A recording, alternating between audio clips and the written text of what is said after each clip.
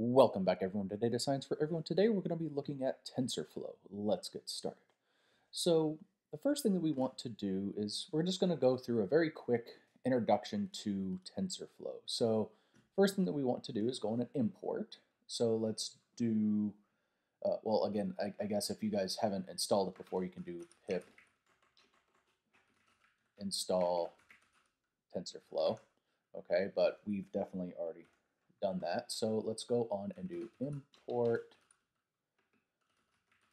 TensorFlow as tf. And then we'll go on and run this, but we'll also go on and do something like tf.version. Let me go on and print this. And here you can see that we're using version 2.8. As of right now, this is one of the newest stable releases that we have. Now, another thing is that you can use this with GPUs and all that type of stuff. We're not going to go into that, at least right now. If there's a desire to talk about that, we can go on and do that. But right now, I'm just going to be using Google Colab to do this so that everyone can kind of have access to it. So let's move on then to go on and get some of the built-in data set. Now, one of the most common ones and one that's preloaded is the MINST data set. So MNIST. And basically this is going to be numbers, okay, pictures of numbers. So we'll say tf.keras.datasets.minst here to load it, okay? And then we want to go on and load the data. So we're going to have our X train, our Y train, then we're going to also have our X test and our Y test here. And this is, we're going to say minst.load data. Now this is, and as we'll see here in a second, let it download real quick, and we'll say X train, and we'll show it. Now notice that this is an array, okay? And notice also that there's just basically a bunch of zeros and all of this type of stuff. Now the thing is that we need to actually convert this to floating point numbers, okay? Because right now they're not actually floating point numbers at all. And again, this is just something that I happen to know about the data set. You can't quite see it here, but you can see it's ints in here. So let's go on then and do that for each of the X test and the X train here. So then that would be X train divided by 255 dot. And then we'll do also X test divided by 255. Oh, and then again, we can see here X train. Run this, and now you can see here, at least for these, if I scroll down here, you'll see it. Oh, it's not in here right now, but you can see that there's this little dot, and here this point, the decimal in there, and that's going to tell us again that they are now floating point numbers. So that gets us to the basic start of our data here, and so let's go on now and start to build up a basic machine learning model.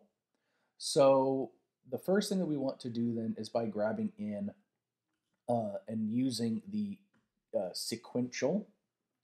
So we'll do our model here is equal to tf.keras.models.sequential. And this takes in a list. Oops. And this is basically going to be, I want to make this a little bit cleaner. Okay, and there we go. So we'll do tf.keras.layers.flatten input shape here, and then we know that, and again, if I go up here really quickly, and I'll do something like x test.shape. Here you can see here that it's 10,000 by 28 by 28. So we'll go through here and say that our shape now is equal to a tuple of 28 by 28. Okay, and then we'll go on and add another layer here. Oops.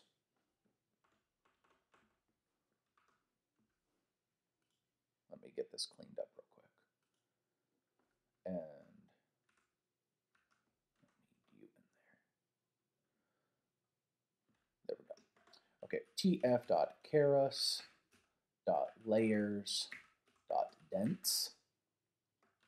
Okay, and then this is going to be 128. Activation.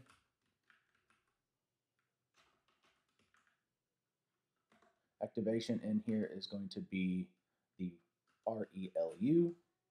And we'll go over a lot of these, what a lot of this means and everything else in subsequent videos. Okay, but what I'd like to do at least right now is just say, oh, here's a basic example and getting everything to work just so that you guys know that you've installed TensorFlow correctly. So let's do tf.keras.layers.dropout 0.2 and then tf.keras.layers.dense 10. And then that should be good. So let's go on and run that. All right, and we see that we got the check mark, so we're good.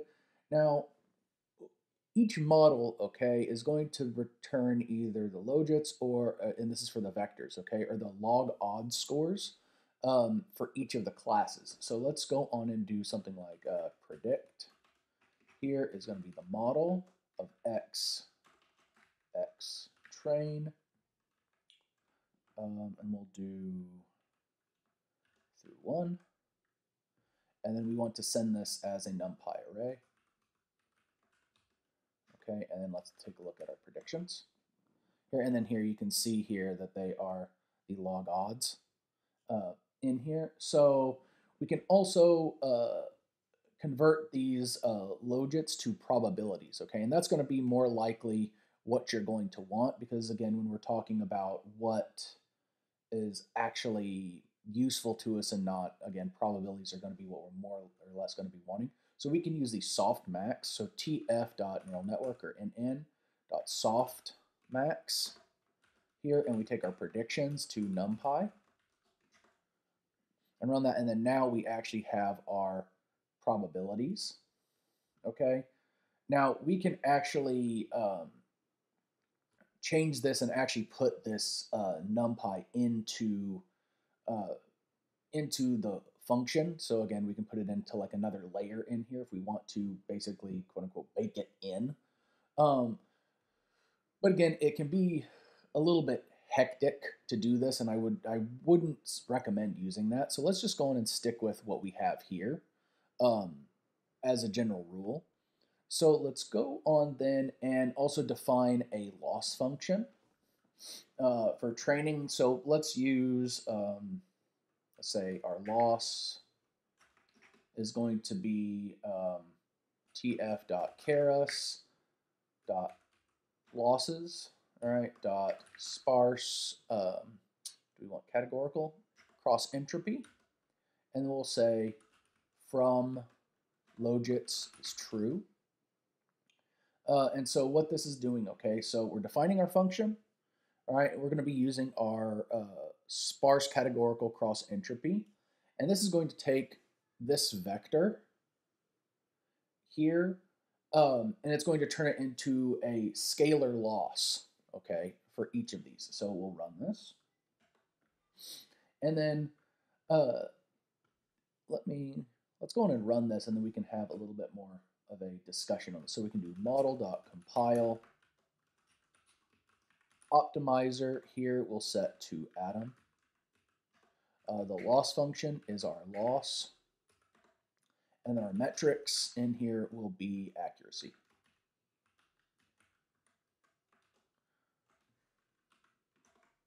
Okay, and so basically what we're doing here is, well, maybe it'd be better if I do this. So let me go back up here. Add code, and if I do something like loss of y train through 1 with our predictions dot numpy, And I run this first. So notice here that it's taking just this one Y train with the prediction, and it's giving out here, basically it's a negative log probability of the true class. So loss is 0 if the model is sure of a correct class. Again here, this initial loss for this one is going to be 2.7 or so, give or take.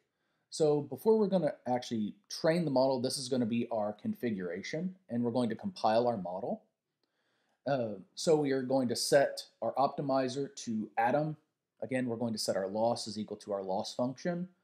And then we want to have our evaluation metric as our accuracy. So the next part we need to do then is actually fit and train the model. So let's go on and do model.fit. Here our x train, our y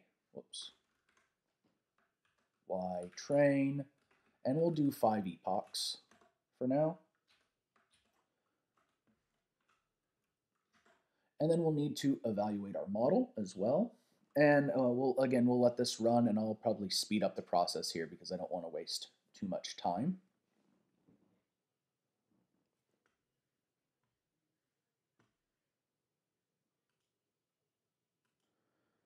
So with the model complete, we're going to want to actually set up our evaluation, as we said before. So we can do model.evaluate here, and we do our x test, our y test, and we'll say verbose is 2 for here. And then basically we're going to look and see and check our accuracy in here.